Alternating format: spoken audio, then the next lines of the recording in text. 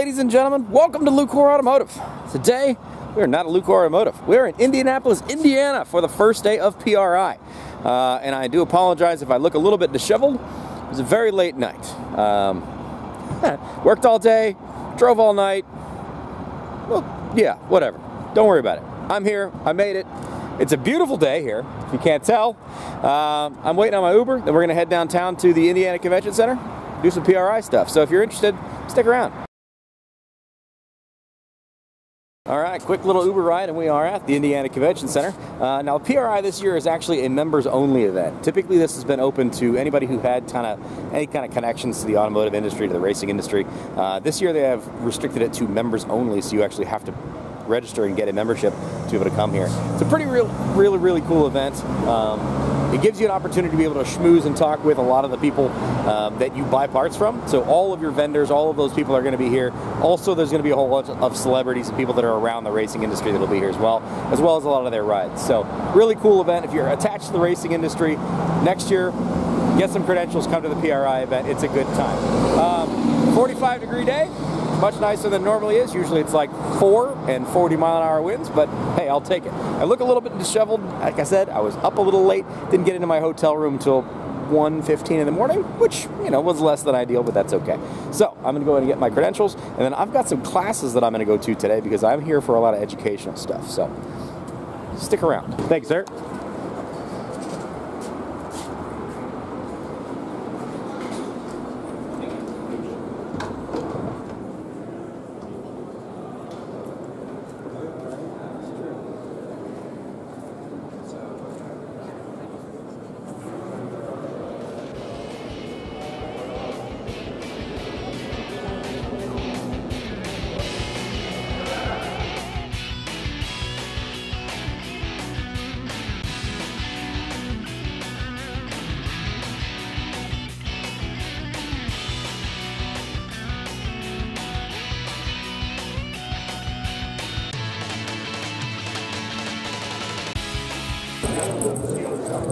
Got my credentials. I am officially here.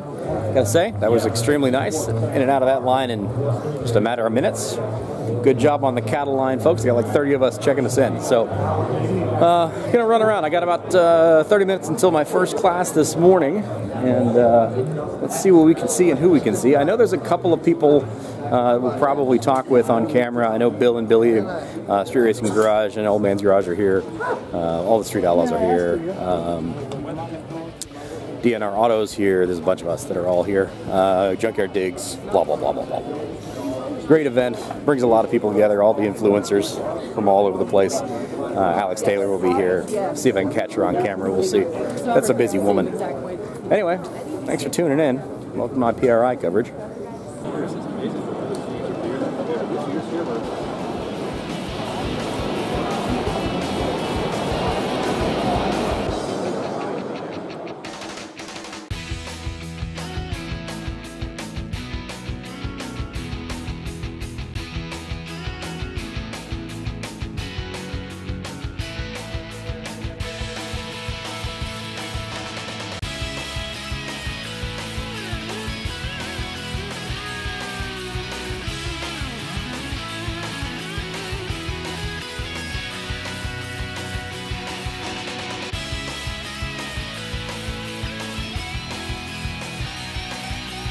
Speaking of Street Outlaws, farm truck, I'm sure you guys recognize that guy. These guys are here. Hey, I know that guy. Asian. The Daddy Dave's new creation over here.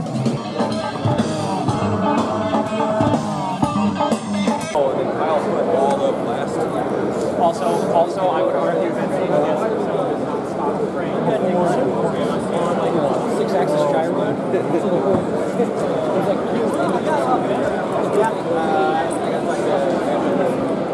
The Grid Life booth. If you're not familiar with the Grid Life Racing Series, it's a really cool ability for you to be able to get into door-to-door racing as just kind of a normal schmo, a normal person.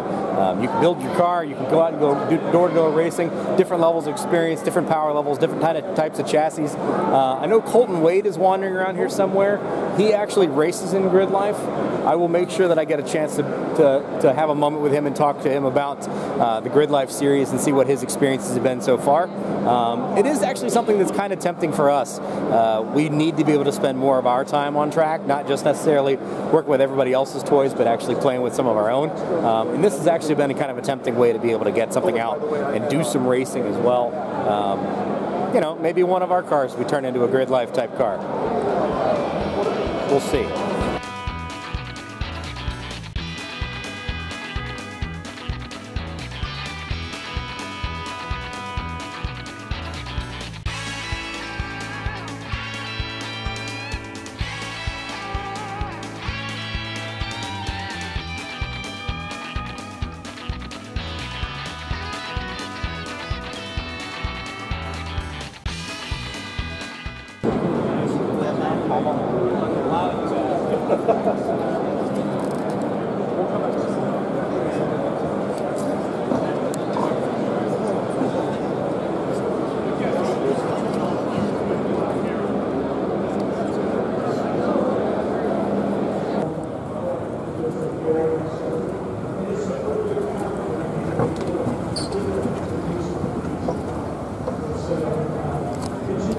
All right, time for a little bit of education for me. One of the nice things with PRI is it's not just a trade show where you can see all the new cool shiny stuff.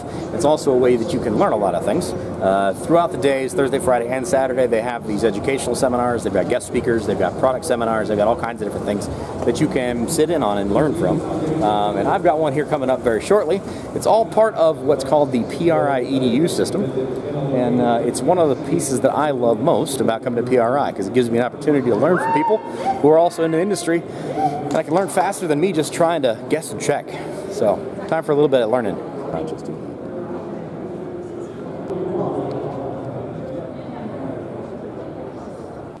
So let's, I refer to this screen as the let's give a lawyer something to do screen. Well, that was a pretty good class. So somebody might be curious as to why we would go into such a thing. Why we do these? Why don't you just go out and hang out and get all the free stickers and signatures and pictures with everybody? Well, one of the beautiful parts about this experience is everybody coming out of that room is either a business owner or a business manager that's in exactly the same industry that I am. They're dealing with the same things that we are. New customers, old customers, supply issues, costs, all of this stuff. Where else am I going to have a better connection and a better time to be able to talk to other people that are going through exactly the same things that I am across the country than right here, right now? This isn't about free stickers. This is not about getting free swag. This is not about expensive lunches on Rich. This is about learning and helping our business grow, which is one of the things you guys are all very much helping us with. This kind of thing where we can share what we do and we can share the projects we work on and the cars that we get to deal with, this kind of thing, it's what it's all about. So, anyway, I got a couple minutes. I think I'm going to go to lunch. So, I'll be back with you guys in a little bit. All right, y'all, something sad just happened. I need a minute. I just realized Sugar Fire Barbecue in downtown Indianapolis is permanently closed.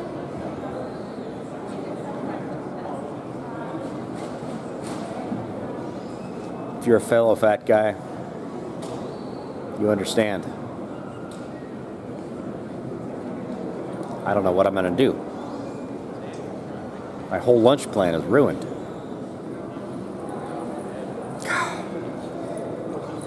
Never fear, there's always a plan B. Low Miller's Pub, right around the corner from the convention center. And on my way through the show, I ran into Mike of DEI. You saw my header wrap stuff that we did.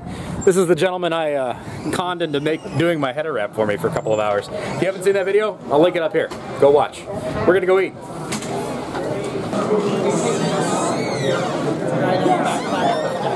Well, thanks for lunch, Mike at DEI. Appreciate that. I wasn't expecting the lunch from you guys, but I appreciate it. Buck Miller's Pub, always a good time. Amazing potato soup. I need to get over to where the Old Man's Garage Bill and Billy of Street Racing Channel R, which is over yonder, way down there at the end. So I'm gonna be over that way. Get with you guys in a second.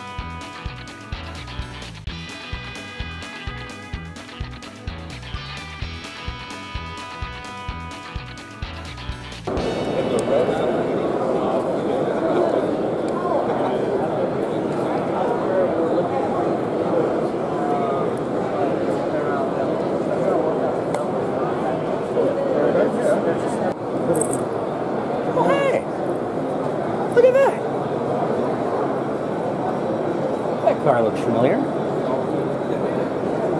What? Who do we have here? When the shoulder's at the top of the roof, when you're that's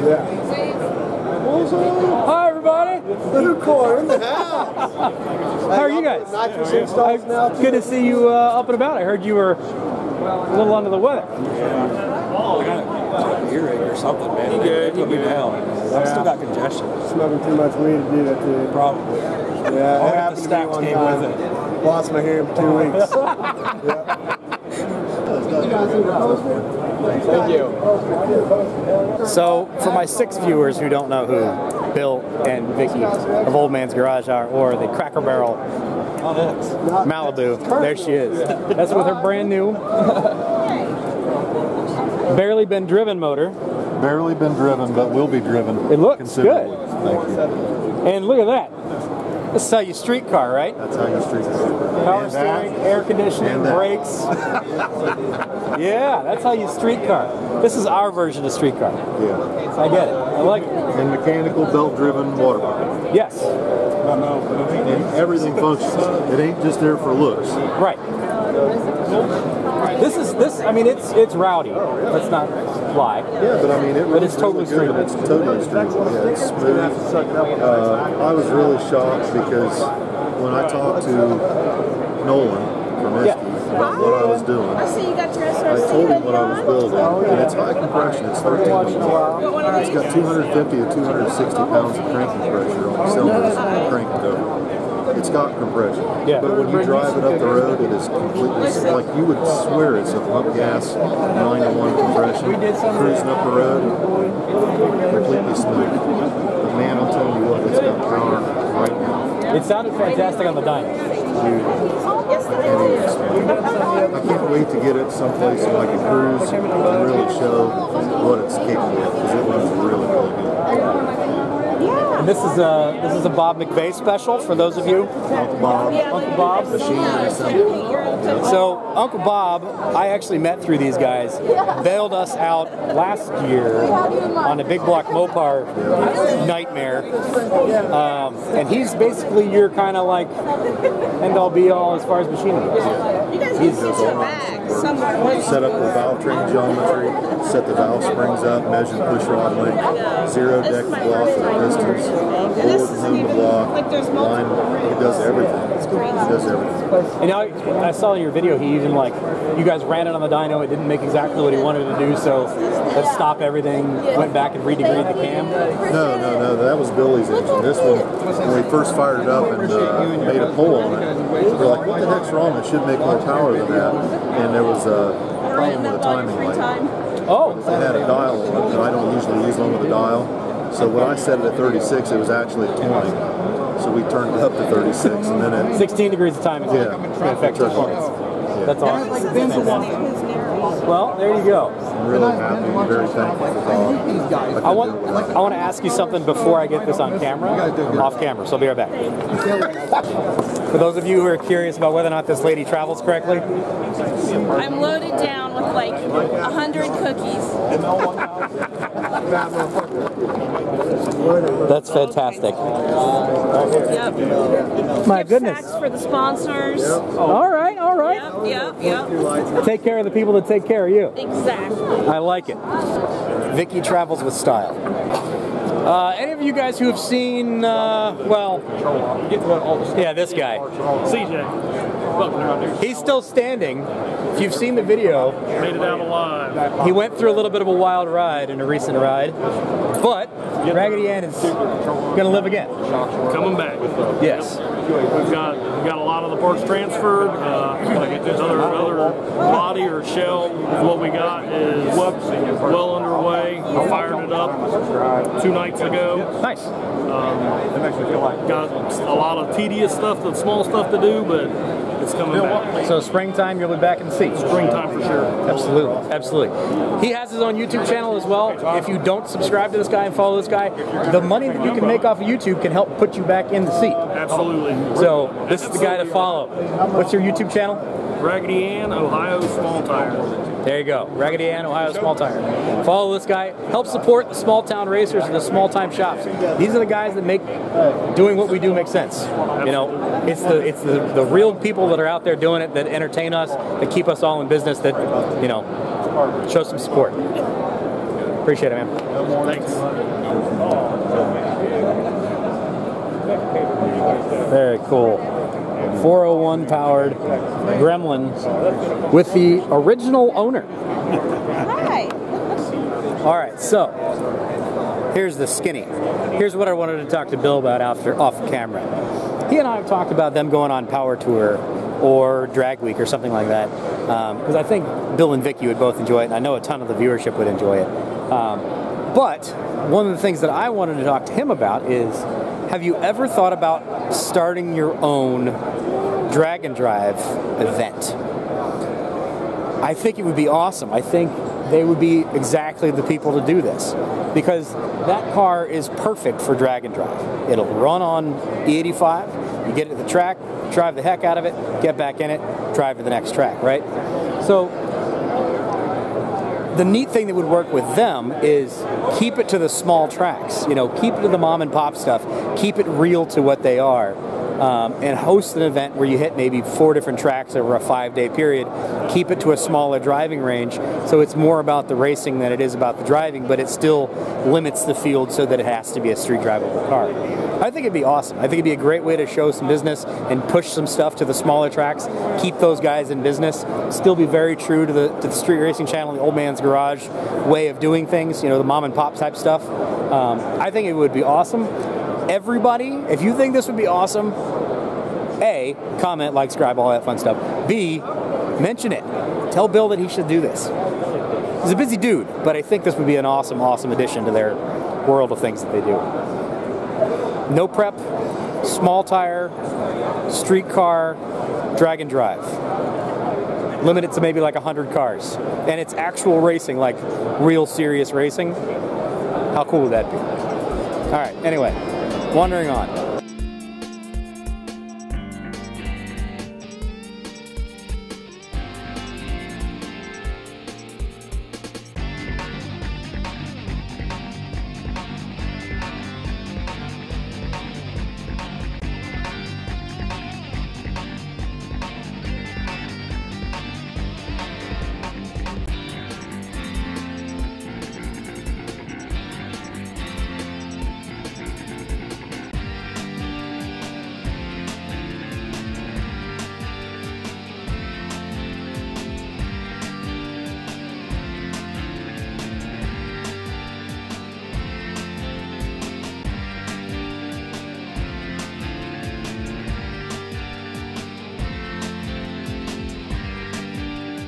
Hey! ATM carburetors. You've probably seen, again, back with Bill here, he's running an ATM carburetor on his Malibu. And we actually are just now specking out a new build that we're not going to talk about yet because the customer's still kind of trying to figure it out, that actually going to be running an ATM carburetor here very shortly. So I'm going to stop and talk for a little bit. Back with you guys in a little bit. These guys do really, really good stuff. Very, very interesting company history, really good product. Gonna have some conversation. Back with you guys in a little bit.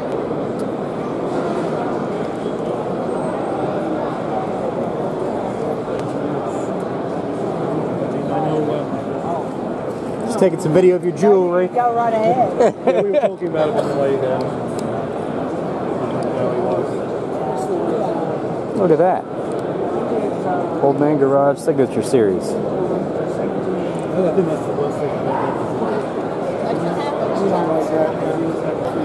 That's a really great group of people there. Let's talk with Angela and Tim of ATM Carburetors. Family business, small business, old school, doing it the way it used to be done kind of people.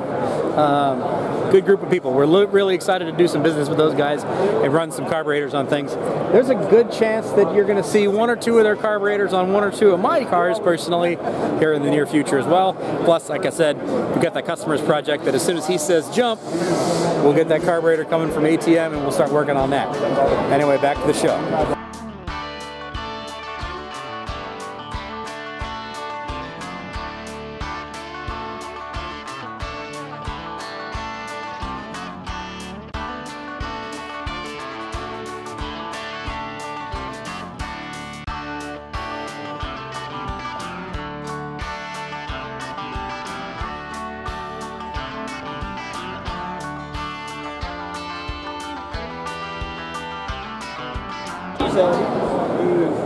Hey, who's that guy?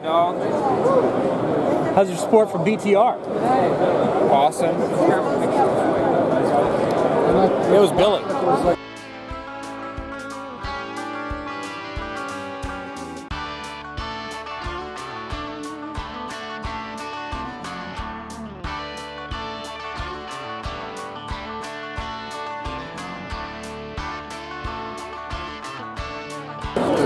Schaefer's oil on both sides of the road here today. Look at that. Look at that. Anybody who's paid attention to any of our hot rod stuff, these are the guys whose oils we run. Their high zinc stuff is what we put in all of our cars. All of our classics, anything flat tap it, we run their high zinc racing oils. Stop by, say hi. Be back in a little bit. The seniors, the seniors think about the school.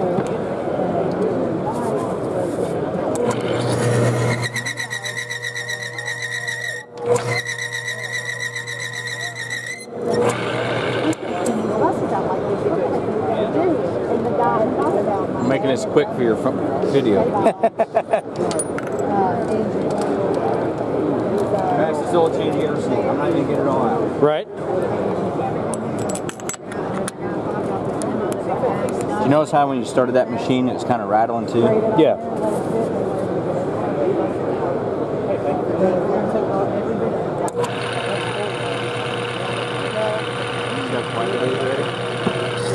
Now when I start putting it down, what we were doing is basically we're putting his oil on about 9 amps. Okay? It takes heat and pressure to plate this oil. Okay.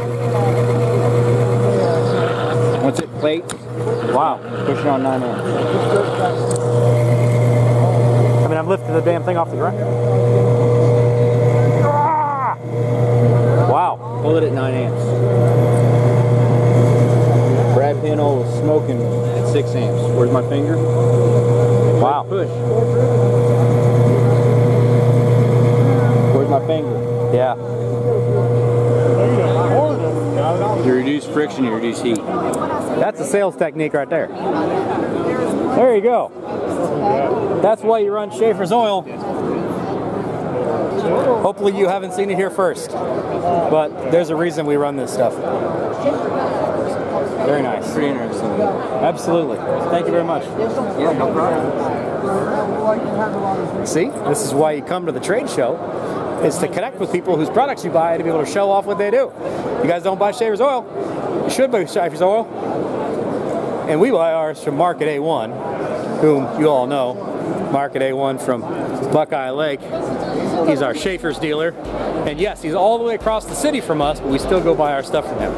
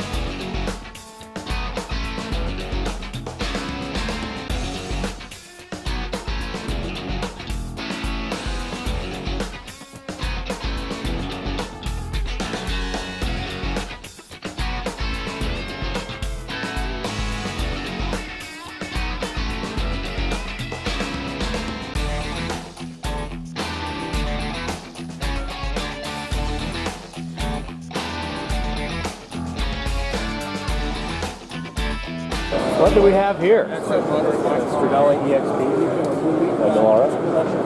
Is that, whose 2.3 is that? That's a Ford Focus. Ford Focus? Ego Boost. Okay. RS. Okay. Yeah, it's just basically what I've raced against.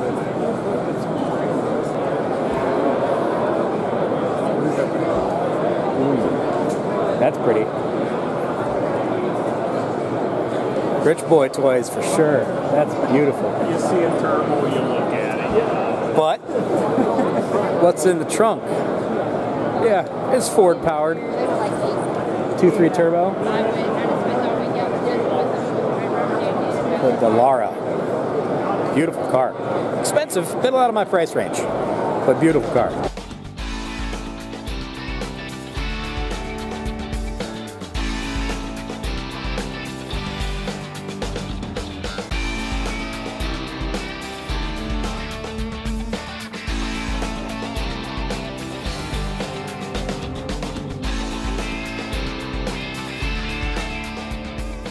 So for those of you who don't know, I'm an idiot who has a bunch of AMCs. this dude And that's our just latest bought that. acquisition.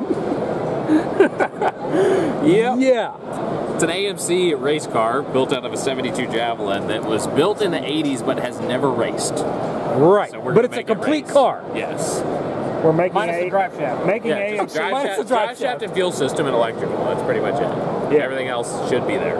It's got Hey. a AMC 401 board stroke to a 431, 12.5 to 1 compression, 630-ish horsepower NA. It's got a built turbo 400 behind it with a trans brake, Ford 9-inch out back. So it's going to be a really killer car. We just need to finish putting it together, which apparently the other people couldn't do for some reason. And it's older than you are. Yeah, so the car was obviously built in 72, but then it was bought out of a side yard in 82 for $300 and turned into a race car, sold again in 1990. The guy has owned it that we bought it from for 32 years. All he did was paint it, put brakes on it, put an engine in it. It's never ran. So we're going to put it on the track. So if you don't follow this guy's channel yet, we met on Power Tour last year. Yeah, he was one of the support people that helped all of the poor people who broke down all over the place. Yeah. That was basically your job, like It all was, yeah. With the help of these guys. So there's Scott from Holley. So week. Yeah, Scott, dude, you look like a friggin' giant compared to me. He is a giant. He is. Yeah, that's fair. That's fair. That's fair. But yeah. we're making lots of bad decisions in the automotive world, but we're having fun doing it. Absolutely, absolutely. So all of my AMC people, go follow this. This is going to be awesome Yeah, we to have see. 5 or 6 AMCs now. We're Too many. we're making AMC great again. Dude, Yeah. we will make AMC great again. Stay tuned. There's Perfect. more coming. All right, let's do some more of the show. Did not picture Dylan McCool. Talked with Dylan for another little bit of time. That's kind of one of the funny parts about this show. Scott and I initially had been talking there, and as we're standing there talking, you run into somebody else, you run into somebody else, you run into somebody else, and then an hour and a half goes by and you've missed your class about social media marketing. So hey Rich, sorry, I missed my class on social media marketing. Sorry.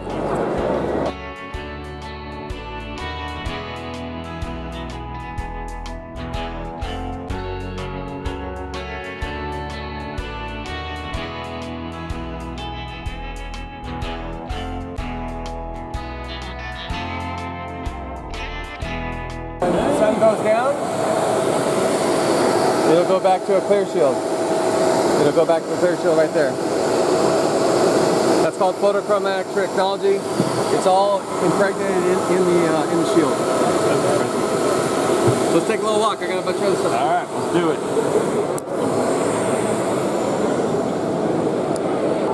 Lots of cool stuff here. Lots of cool stuff here. You can never see it. Well, I can never see it all. I've only gotten about an eighth of the show in so far, and I'm almost done with day one.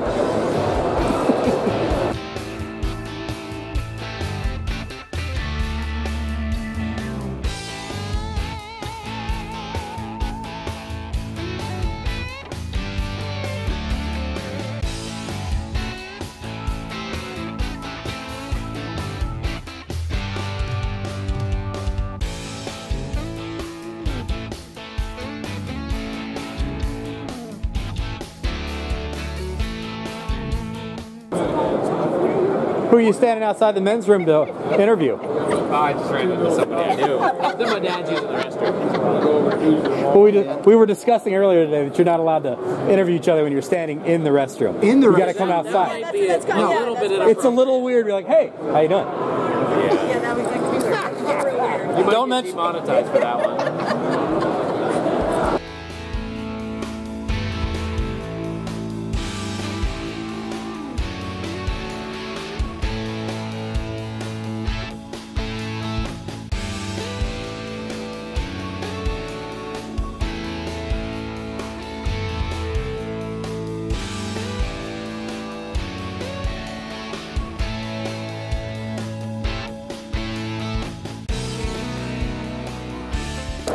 Yeah, time to have another conversation. Back in the bed.